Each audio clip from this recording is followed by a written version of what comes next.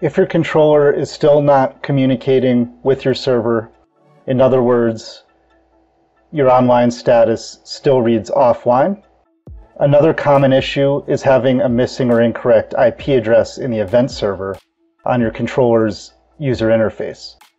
To fix this, first enter the IP address of your controller in the browser address bar.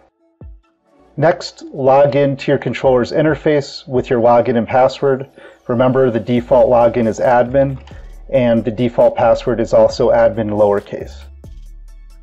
Okay, when you get in the system, click on the Settings menu on the top left of your screen. In the System Settings page, enter your server's IP address in the Event Server field. Please note that many people mistakenly enter their controller's IP in this field.